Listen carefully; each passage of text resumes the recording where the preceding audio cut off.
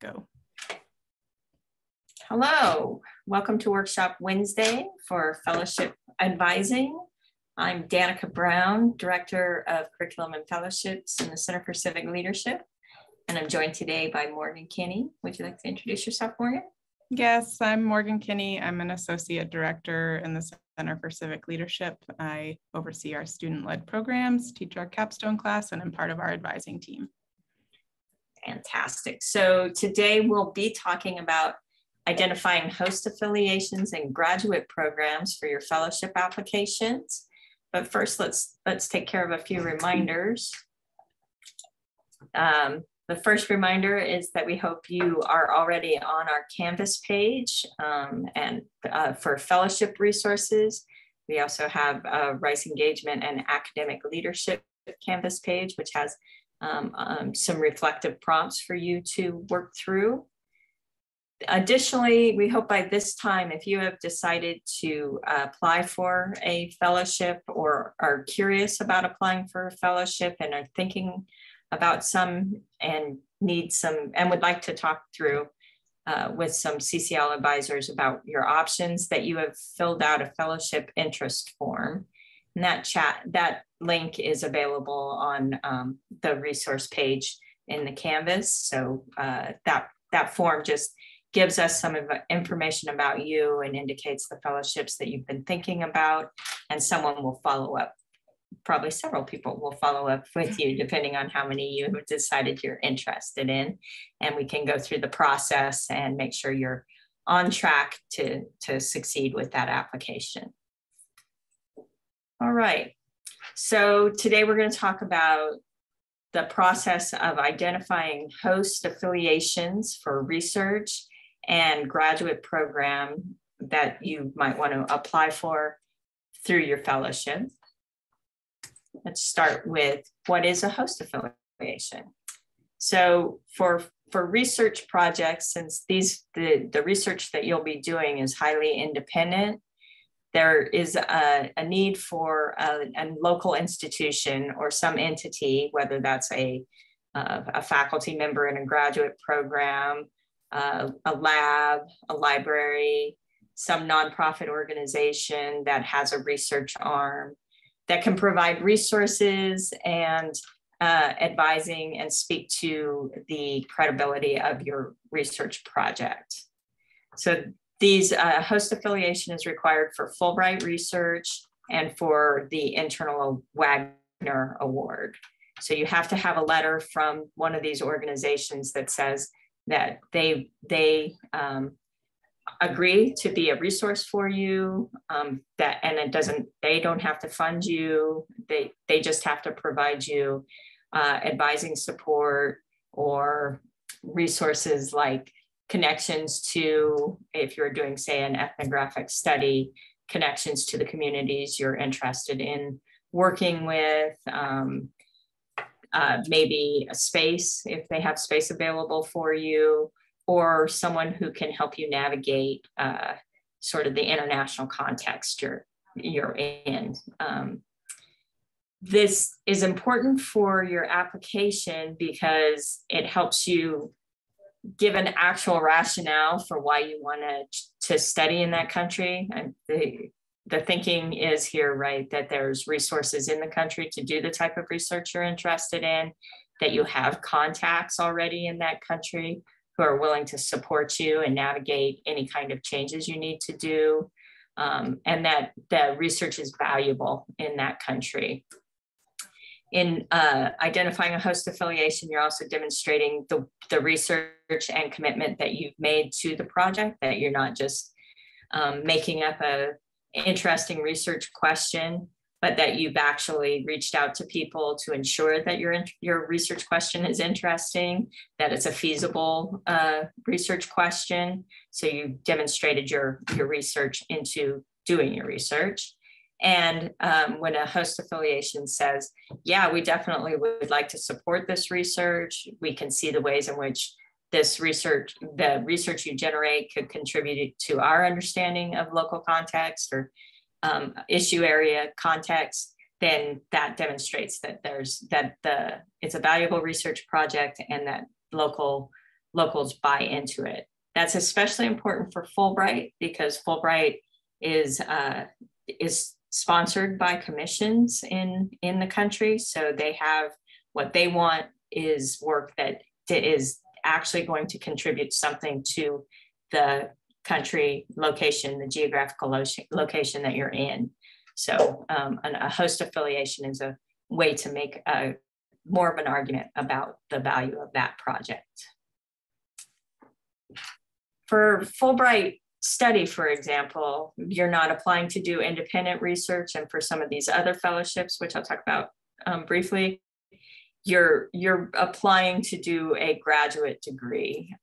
So most of these fellowships are that you apply to support a graduate degree are of course interested in your leadership and your ambassadorial potential, but you're going to do that work in a very specific program that is related to your career goals and the academic experience that you already bring to the table. So let me just kind of talk through some of the differences here. Fulbright study. So for example, in all of the UK, Fulbrights are not for independent research. They're definitely for programs of study. They have partnership programs with a lot of universities. So you can apply to, say, Bristol, the University of Bristol Fulbright, and that's for doing a master's degree at Bristol specifically.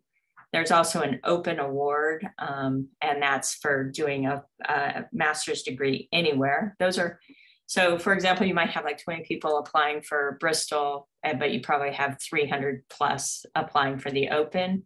So there's lots of reasons why you might want to really do your research on partner programs and identify a university that has a great program and can also qualify for the Fulbright study.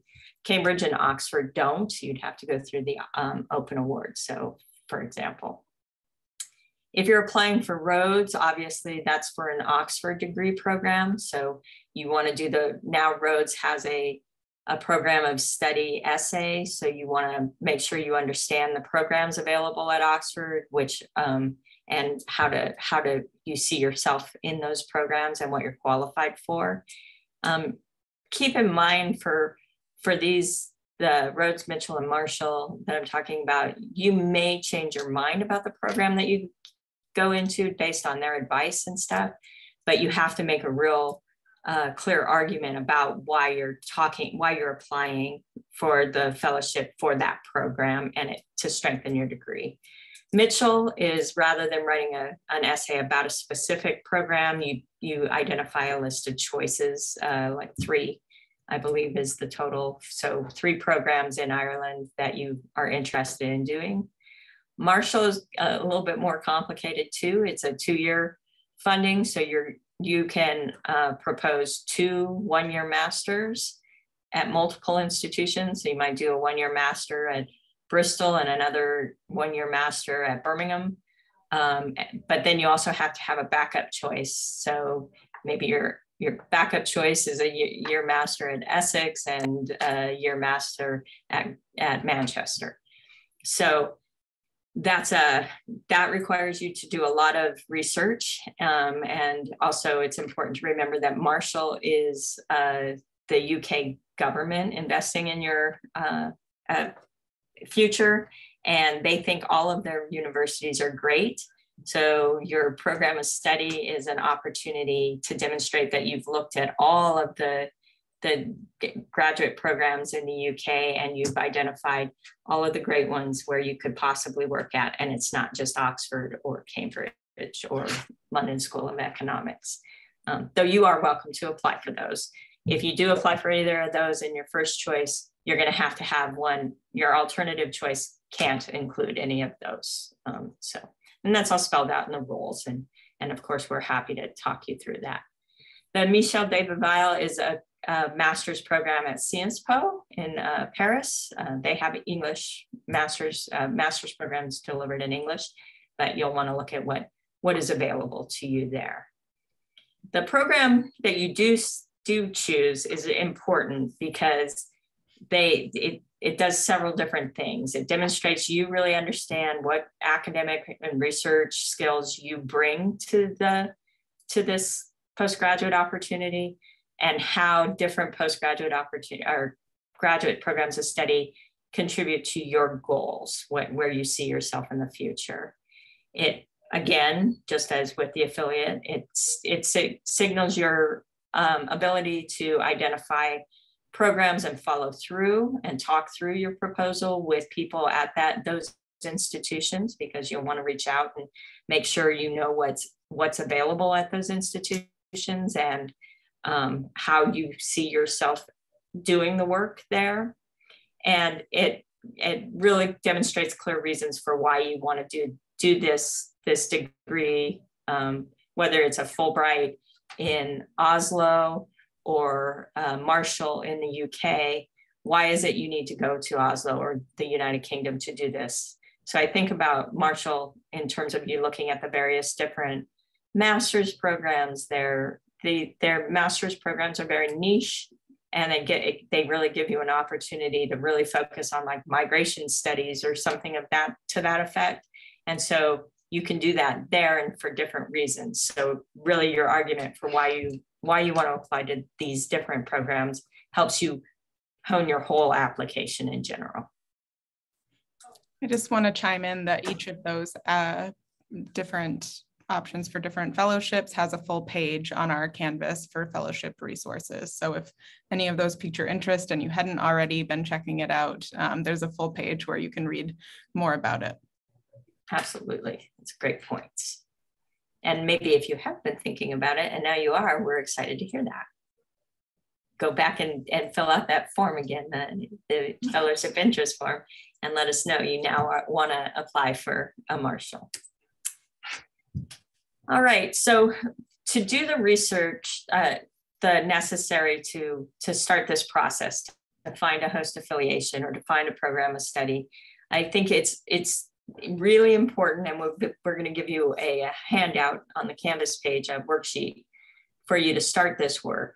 But it's important for you to inventory your own current professional network of connections, and then to do the outreach to potential collaborators or potential connections who could give you an idea of who you might follow up with. For students in the past who have gone through this process, for example, one reached out to a current PI on campus, and they had an international collaborator in Brazil, and they made that connection for them. Another student went to a lecture event at the Chow Center and took the opportunity to talk with people about what they were interested in doing, and they got connected to collaborators in Thailand. A really effective approach, and one that we can think of an example where a student found articles around the topic of privacy in India, and they reached out directly to the authors, which seems like, oh, that's exciting, but it is. It's fun to talk to the people who have produced the scholarship, and they're happy to talk with you for the most part. So it definitely is in your best interest to just do this inventory and think about who you would like to reach out to, which gives you like the idea of like, how do you just write an email to somebody? And that you get used to it, but first you want to think about what's the goal of the email. For an affiliation, you're hoping that somebody will be interested in supporting your project. You don't want them to think that you're asking them for money, because nobody likes to get emails where they're asked for money. But you want to make sure that they are interested in your project. They know that it's not a huge ask, but that you're looking for someone who's willing to support your ideas. So you'll want to make sure to use your professional email, which at this point is your Rice email, unless you, for example, have some other connection, but this would really be an academic introduction. So you want to tell the people who you are, what fellowship you're looking at, and maybe why you need a host affiliation, and then how you know that this is the right person to be reaching out to. Like, you've read their article, you saw their TED Talk, you looked at all of the resources on their research center page, that kind of stuff. Reading their article or their work is the number one important thing to do. I highly recommend, if you're going to reach out to an academic or someone who's producing research in the area you're interested in, read their research.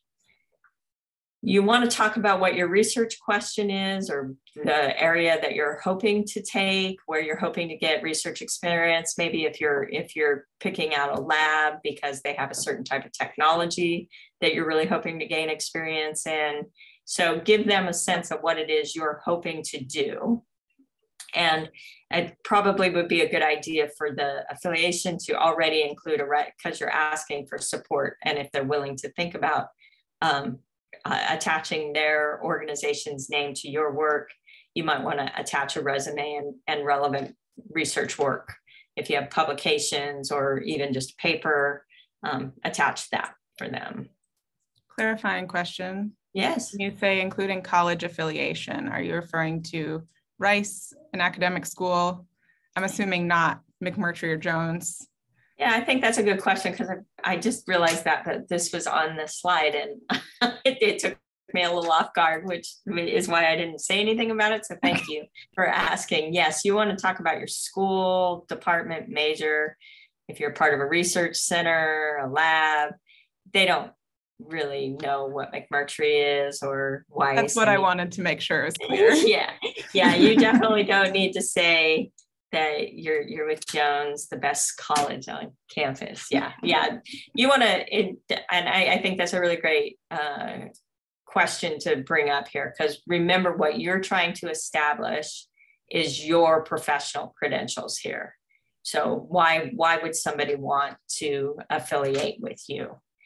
If, on the other hand, you are reaching out to a Rice alum or something that's doing international research, they very well might care that you were in Jones College. So use your best judgment there. So a little different approach if you're doing queries to graduate programs. So if you're looking at a researcher, you're interested in Sussex because you're interested in migration studies, and you know Dr. So-and-so is there doing work on a topic that's specifically of interest to you because you've done your background research, then you'll want to reach out to that person. You might want to reach out to the recruiter. You might want to reach out to the graduate studies, the departmental coordinator or whatever's there, to see who you can talk to. But your goals is to determine if Dr. So-and-so, who you want to do that research with, is going to be there the year that you're planning to come. If there's space to do the kind of research you want to do, and who you might talk to get a real concrete sense about program experience.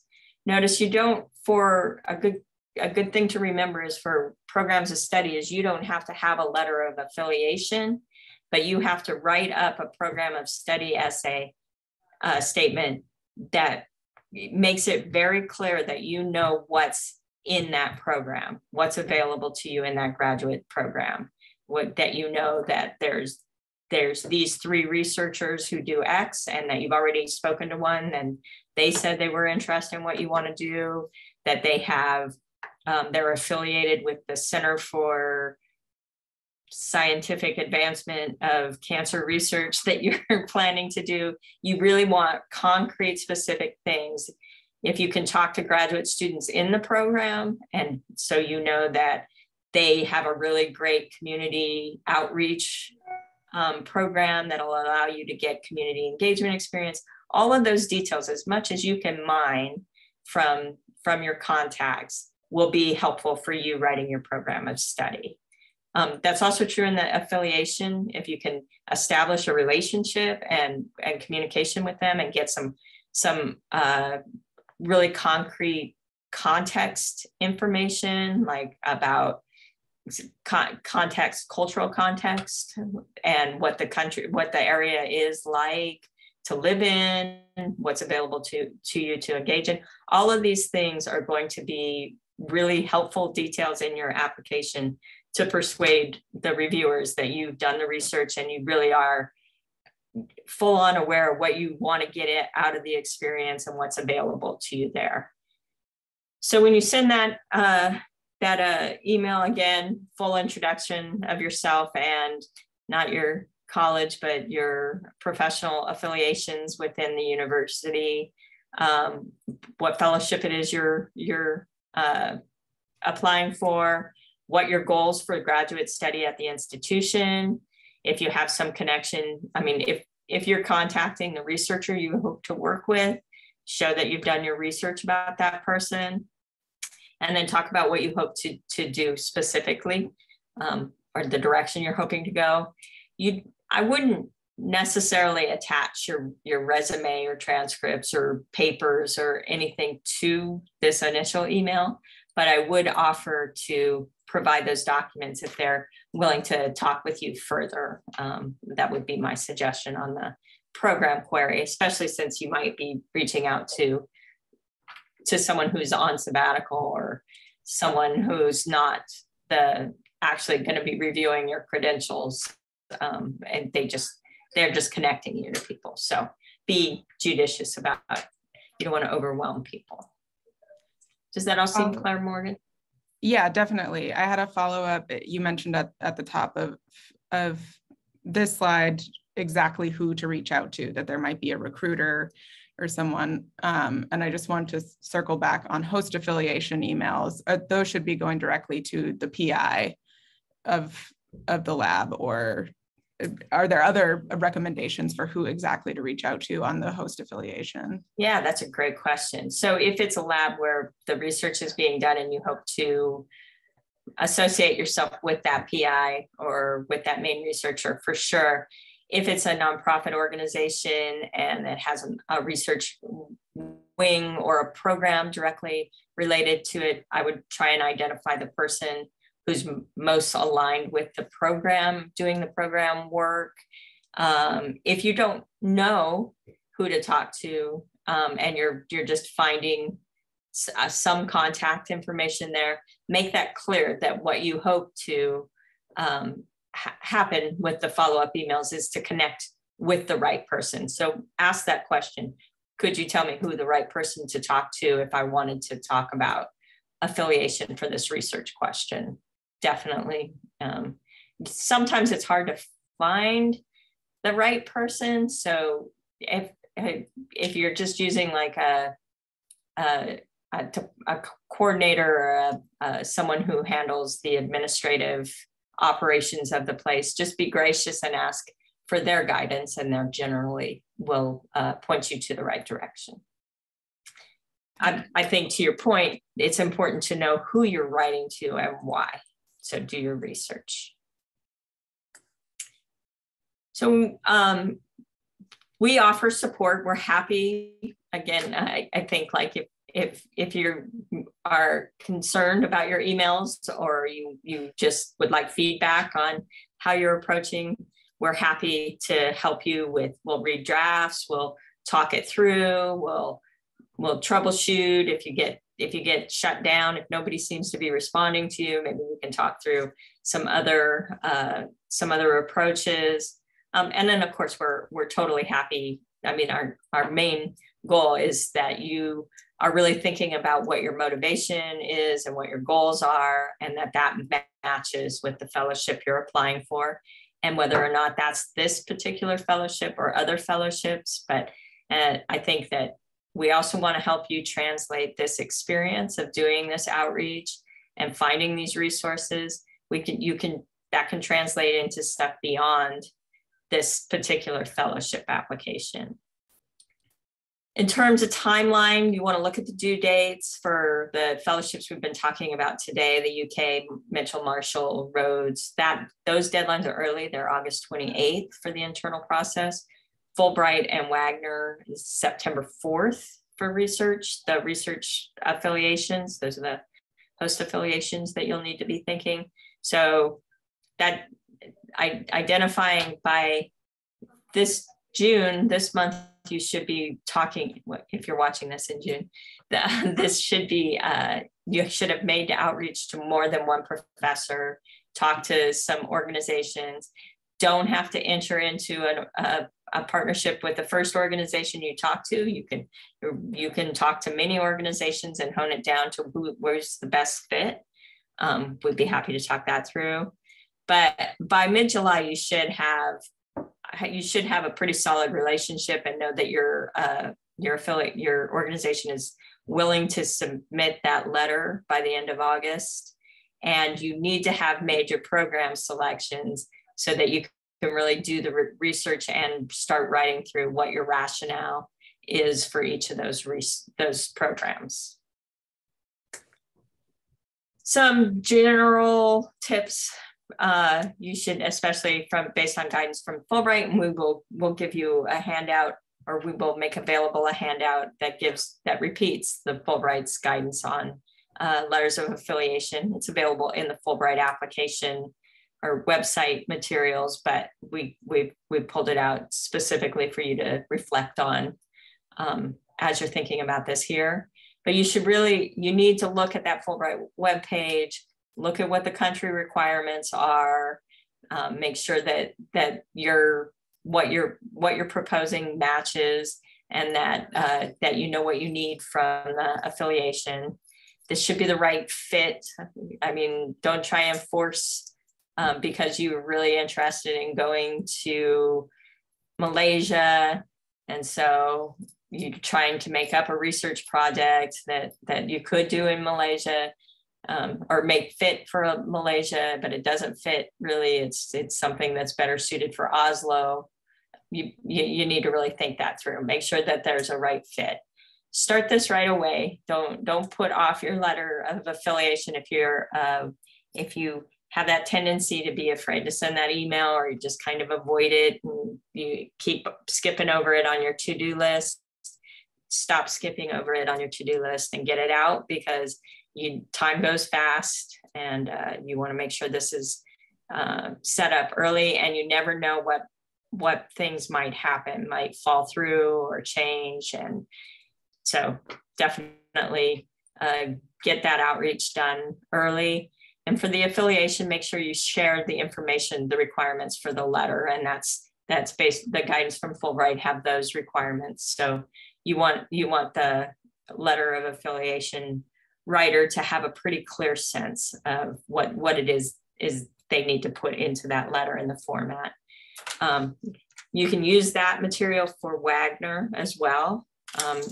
Just a reminder, if you're applying for Fulbright research, you can also have that application considered for a Wagner. You just have to include a budget, and your affiliation letter can work for that.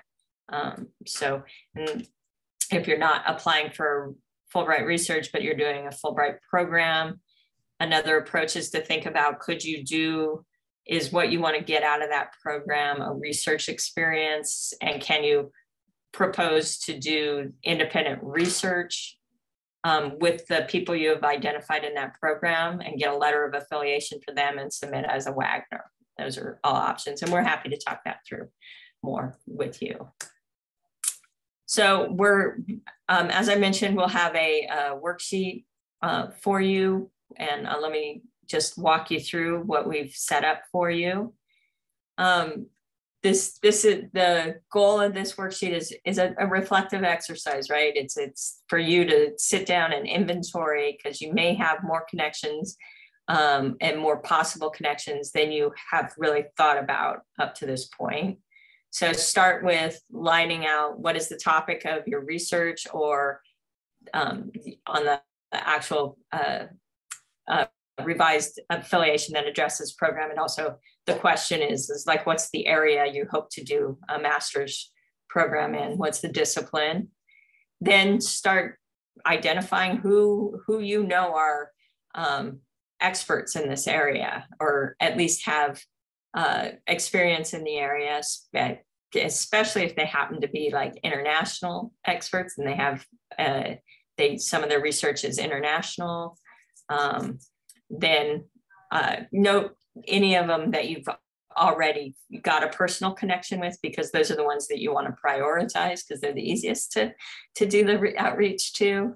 And then do that research. Think about in the host country who might be experts and centers and organizations in that host country that you might think about.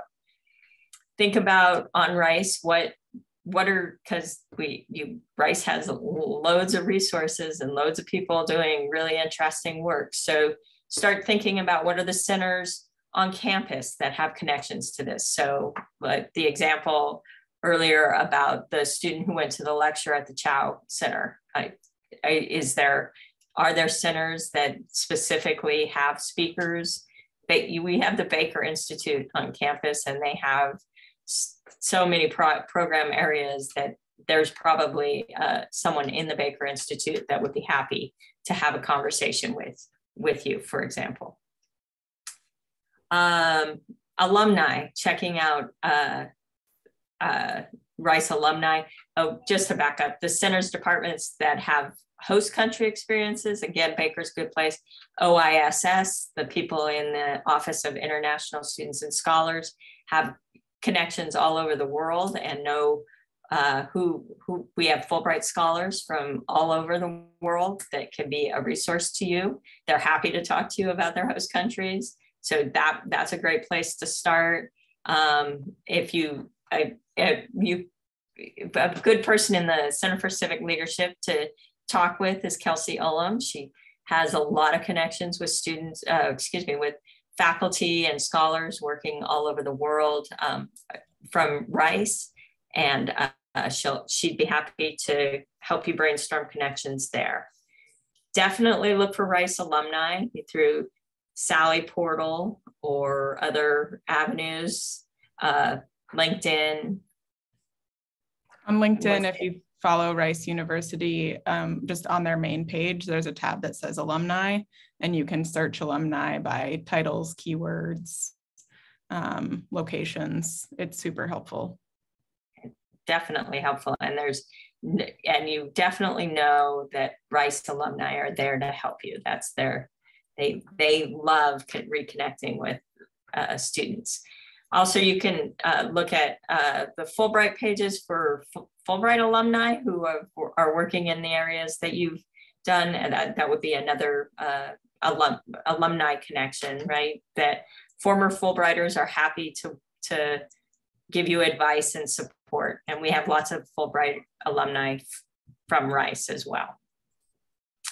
So the real key here is that you're just doing an initial brain dump and recognizing you have all sorts of sources of information at your fingertips.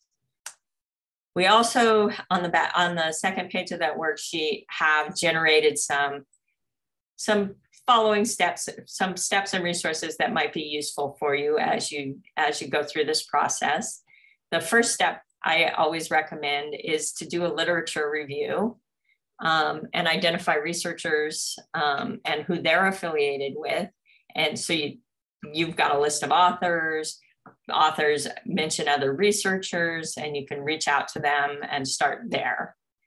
There's also for international resources, I've given you a couple links that give you some idea. The UI Chicago has a list of international research centers. Maybe there's a center on there that's a fit for you or not. Same with the NGO think tanks from Berkeley, and the sort of out of date. There's a new one coming out in 2022. I don't know if Fondren's going to have it, but the International Research Centers Directory. Look through those. If you don't have, there's not a specific one that works for you, it can give you an idea of what kind of organizations you might research, and then you can have a better idea of how to Google to find some connections. There's also, I think a really good strategy is to go to like the National Institutes for Health, if that's relevant to your work, or the Department of Education, if that's relevant to your work, any kind of national association, federal association, national association that's doing work in the area that you want to do, and just poke around in their collaborations and see if there's a potential affiliations. For example, if you look for cancer research in India in the NIH, you get this, you can go to this blog that talks about their India collaboration in 2017, and they list, at least they're talking about 4 or 5 different organizations that they're collaborating on. So that gives you, those kind of things can give you ideas. So just some techniques to guide your research, so you're not just stabbing in the dark, excuse me.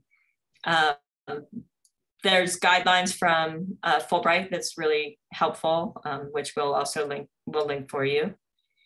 For international graduate study, there's some really great resources out there. UK has been the most common place for students to be looking for graduate study. So I've listed those here. This Padlet, the UK Graduate School Application Resources, is really thorough.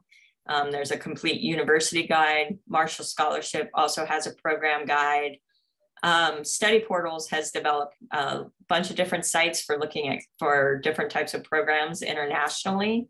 Master's Portal will take you to programs in Europe. There's also organizations in every country that have those kind of resources. So think about who's doing these kind of resources and do the research in the country to see if there's examples for you to follow. Anything you'd like to add or ask on that, Morgan? I don't think so. Just to say that the link to this worksheet will be on the page that this video is posted in. So if you close out of the video, you should have all the helpful links that we have referenced will be right there.